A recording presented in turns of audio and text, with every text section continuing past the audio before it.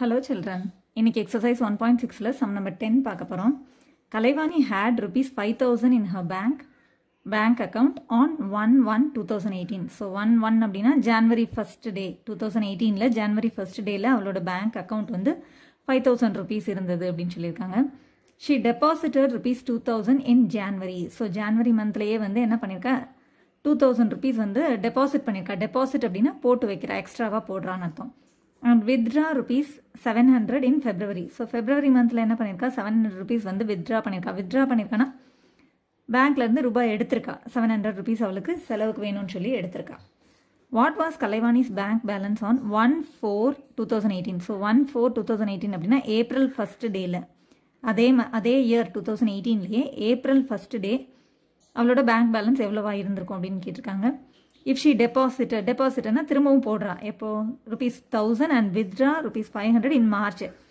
So ஜான்வரியில 2,000 deposit பண்ணியிருக்கா, பிப்ரவரியில 700 withdraw பண்ணியிருக்கா, எடுத்திருக்கா. திரும்ப வந்து மார்ச்ல வந்து டெபாசிட்டும் பண்ணியிருக்கா, வித்ட்ராவும் பண்ணியிருக்கா. 1,000 rupees டெபாசிட் பண்ணிட்டு 500 rupees withdraw பண்ணியிருக்கா. ஸோ இந்த மாதிரி டிரான்சாக்ஷன்ஸ் எல்லாம் பண்ணதுக்கப்புறம் ஏப்ரல் மந்த் 1st டேல அவளோட பேங்க் பேலன்ஸ் எவ்வளவா இருக்கும் அப்படின்னு சொல்லியிருக்காங்க. ஸோ டெபாசிட் பண்ண வேல்யூ வந்து நம்ம ஆட் பண்ண போகிறோம், வித்ட்ரா பண்ண வேல்யூவை நம்ம சப்ராக்ட் பண்ண போகிறோம். ஸோ இதெல்லாம் பண்ணதுக்கப்புறம் லாஸ்ட்டாக ஏப்ரல் 1st வந்து அவகிட்ட எவ்வளோ இருந்ததுன்னு நம்ம செக் பண்ணலாம். ஸோ கலைவாணி ஹேட் ஆன் 1/1/2018 வந்து ஃபர்ஸ்ட் வந்து அவகிட்ட 5,000 இருந்ததுன்னு சொன்னாங்க இல்லையா. அடுத்து டெபாசிட்டட் ஆன் ஜான்வரியில் அவள் டெபாசிட் பண்ண வேல்யூ வந்து 2,000. ஃபெப்ரவரியில் வித்ட்ரா பண்ணது வந்து 700. ஃபர்ஸ்ட் அது ரெண்டையும் பண்ணிடலாம். டெபாசிட் பண்ணது வந்து ₹2,000. ஸோ டெபாசிட் பண்ணது அப்படின்னா எக்ஸ்ட்ராவாக அவங்க 5,000 கூட எக்ஸ்ட்ராவாக அவள் போட்டு வச்சுருக்கா இல்லையா. ஸோ இது ரெண்டையும் ஆட் பண்ணிக்கணும். ஸோ 7,000. அடுத்து வித்ட்ரானா எடுக்கிறது. வித்ட்ரா இன் ஃபெப்ரவரி மந்தில்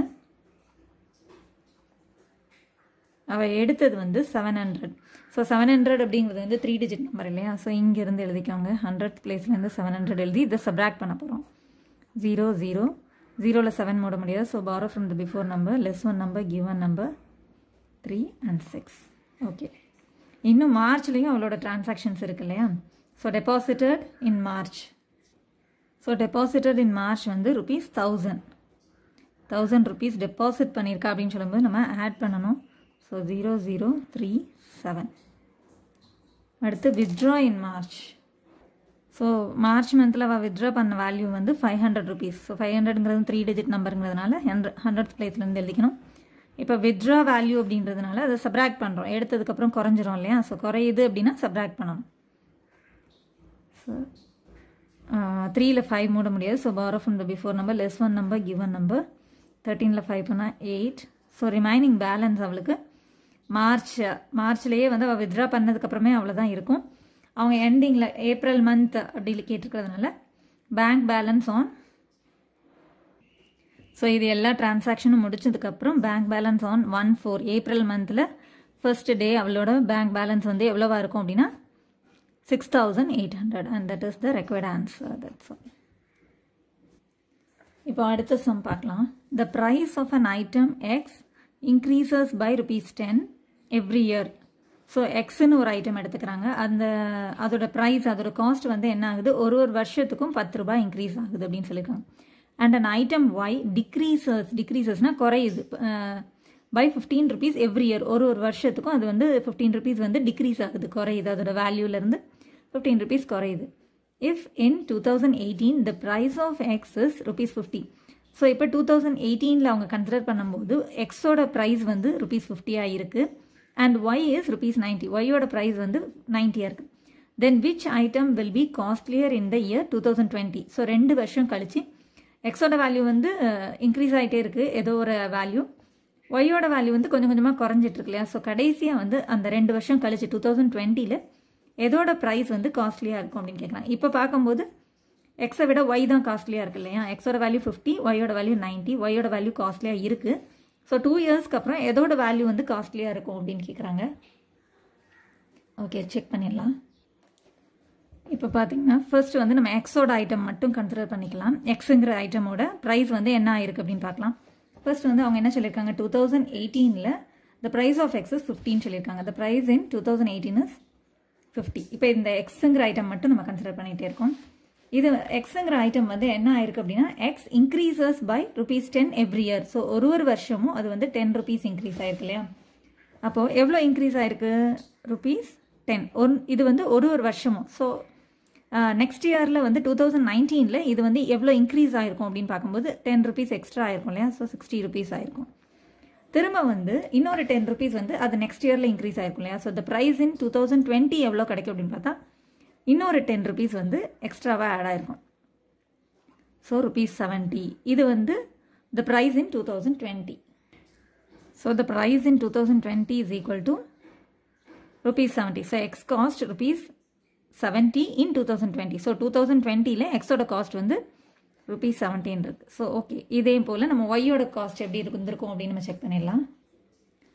த ப்ரைஸ் இன் 2018. ஸோ இது வந்து ஃபார் த ஐட்டம் ஒய். இப்போ ஒய்ங்கிற ஐட்டம் மட்டும் நம்ம கன்சிடர் பண்ணிக்கிறோம். அதோட ப்ரைஸ் வந்து ₹19 சொல்லியிருந்தாங்க இல்லையா? அதே போல் இன்னொன்று என்ன சொல்லியிருந்தாங்க, ஒய்ங்கிற ஐட்டம் வந்து ஒரு வருஷமும் என்ன ஆயிருக்கு அப்படின்னு சொல்லியிருக்காங்கன்னா and an item y decreases by ₹15 every year. ஒவ்வொரு வருஷமும் அது வந்து ₹15 குறையுது அப்படின்னு சொல்லியிருக்காங்க. ஸோ அப்போ டிக்ரீசஸ் எவ்வளோ குறைஞ்சிருக்கு அப்படின்னா ₹15. ஸோ இப்போது ஒரு ₹15 குறையும் போது அதோட ப்ரைஸ் வந்து நெக்ஸ்ட் இயர் எவ்வளோ இருக்கும்னு நம்ம செக் பண்ணிடலாம். இப்போ டிக்ரீஸ் ஆயிருக்கு அப்படின்னு சொல்லும்போது குறைஞ்சிருக்கும் இல்லையா? 90லேருந்து ₹15 குறைஞ்சிருக்கு அப்படின்னா நம்ம சப்ராக்ட் பண்ணணும். அப்போ ₹15 சப்ராக்ட் பண்ணும்போது நமக்கு த ப்ரைஸ் இன் 2019 கிடைக்கும். ஒவ்வொரு வருஷமும் ₹15 குறையுது இல்லையா? ஸோ ஃபர்ஸ்ட் டைம் சப்ராக்ட் பண்ணும்போது நமக்கு 2019 எவ்வளோ ப்ரைஸ் இருக்குன்னு தெரிஞ்சிருக்கும். இப்போது சப்ராக்ட் பண்ணிடலாம். 0ல் 5 மூட முடியாது. So borrow from the before number, less one number, give one number. 10ல் 5 போனால் 5, 8ல் 1 போனால் 7. ஓகே, திரும்பவும் ஒரு ₹15 குறைஞ்சது இல்லையா? திரும்ப ஒரு ₹15 வந்து நம்ம சப்ராக்ட் பண்ணும்போது நமக்கு என்ன வேல்யூ கிடைக்கும்னா அந்த ப்ரைஸ் இன் 2020 கிடச்சிரும். திரும்பவும் குறைஞ்சிருக்கு அப்படின்னு சொல்லும்போது நம்ம சப்ராக்ட் பண்ணணும். ஸோ 5ல் 5 மூடுனா 0, 7ல் 1 போனால் 6. ஸோ இப்போ ஒய்ங்கிற ஐட்டம் வந்து 2020 அதோட காஸ்ட் வந்து ₹16 இருந்திருக்கு. ஆனால் எக்ஸோட காஸ்ட் வந்து 2020 70 ரீச் பண்ணிச்சு. ஸோ இப்போ எது காஸ்ட்லியராக இருக்குது அப்படின்னா எக்ஸோட வேல்யூ தான் காஸ்ட்லியராக இருக்குது. That is the answer.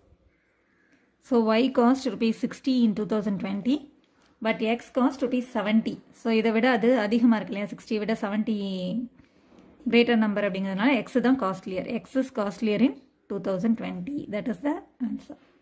Thanks for வாட்சிங் சில்ட்ரன்.